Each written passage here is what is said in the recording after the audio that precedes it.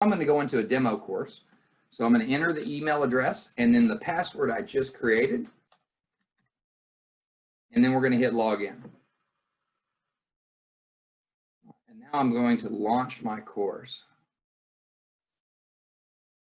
All right, so now we are on the ExamFx main menu. So what I want to do is I want to go through some of the features of the ExamFx course, show you some of the bells and whistles that I believe kind of sets us apart. First thing that we're going to do is the virtual study calendar.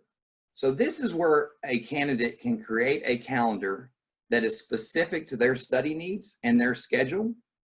It's also state and test provider specific. So it's going to tell you exactly what you need to do on a daily basis based on not only your schedule, but also the state that you're in. So we're going to go into the virtual study calendar, and that's going to bring us to the calendar preferences. So what I want to enter here is I want to enter what day do I want to start studying? When do I want to begin the program? I'm going to go ahead and pick today's date. And then what day do I want to take the actual exam? I highly recommend that they're picking a date between 5 and 7 days from when they start. The quicker we get through the material, the easier it is to retain and the better the results on the state exam. So I'm going to go ahead and pick a 5-day plan. And then what days are you available to study? Again, I'm going to pick every day. You may have something specific to your schedule that changes this. Maybe you have night class on Wednesdays. Sunday's a day of rest, and we don't want to look at this at all. I'm going to go ahead and put every day for the purpose of this demo. And then I'm going to save this calendar. And now what this is going to do is every time I come into the course, when I click on Thursday the 19th, it's going to tell me exactly what chapters I need to complete and then take those end of chapter quizzes. Each day, I'm going to have a new task. And everything that it's showing me is taking me along the path so that when we get to the 23rd, I'm taking my guarantee exam. When we get to the 24th, which I set as my testing day goal, it's going to say, what are you doing here? It's testing day. Get to the testing center.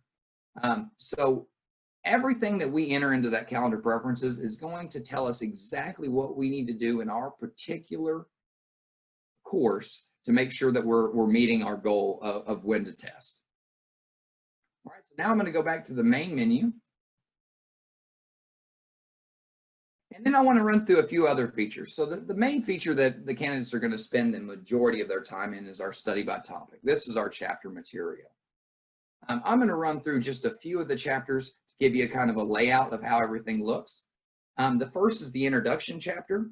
This has some great tips for preparing yourself for the exam, study tips, test taking tips about the exam itself. If we scroll all the way to the bottom, this is what I think is the most pertinent. This is going to break down your state's exam. So this in particular in our demo is the Texas Life exam. What this is doing is it is telling you the percentage of questions that are coming from each of our chapters. Why that's unique is our chapters are actually labeled the same as the topics on the state outline. So when you take your real Texas test, 14% of the questions are going to come from completing the application and underwriting. So when you're taking our practice test, we are matching that same percentage. So we're giving you the same weight of the exam that you're going to experience. Okay, now I'm going to go into chapter 1 just to give you an idea of how the chapters are laid out. We're going to start every chapter with a video. So we're going to tell you what you're going to expect. These are usually about 3 to 5 minute videos. And then we're going to give you terms to know. I'm sure we all remember back in high school and college, we like to go straight to the glossary, get the important terms any way that we could to kind of cut the study process. So we're bringing those to the front for you. Terms to know, these are things that you're going to need to know in each chapter. And then once you begin the reading process, you're going to notice that we have both reading and we have videos. So I'd highly recommend that candidates utilize both the reading and the videos. It's going to appeal to those different learning styles depending on how you learn best. We have anywhere between 12 and 15 videos in every chapter. The main objective in every chapter is to get through the chapter and take this end of chapter quiz. Each end of chapter quiz is going to have 15 questions. We want that 70 or better on the end of chapter quiz before we move on. Again, the quiz is going to give you immediate feedback. So it's going to tell you whether you got it right or wrong and why, and give you the description. But I think one of the most important things that the quiz is going to do is if you get a question wrong, we can click on review content. It's going to take us back into the reading material. So it's turning that negative into a positive. We've even got a blurb that says, know this. This most likely is something that they're definitely going to know, and there's going to be a question like this on the test.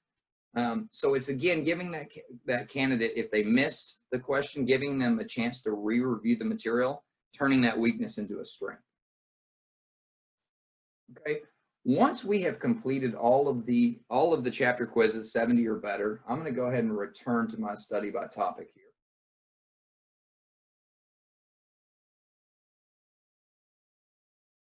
Once we have completed all the chapters with a 70 or better, we're going to get green check marks in each of the boxes here.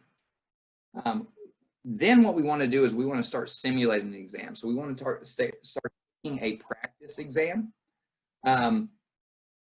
But the first thing that we want to focus on before we do that is the key facts. So before we exit the chapters, I'm going to give you what my instructors don't like me to call is the Cliff Notes version of our course. These are our key facts.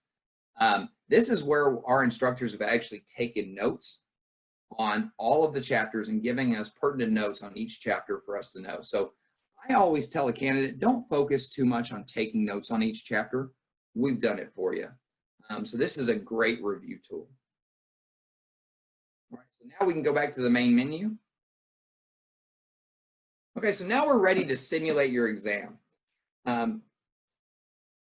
What is unique about our simulated exam is it's going to look just like the state and testing provider. So this is actually going to look like the exam that you're going to see at the testing center, right down to the color of the buttons. So now that we're kind of locked into our houses and we've got extra time to kind of practice, this is going to get you very familiar with the module. So I'm going to go ahead and run through just a few questions.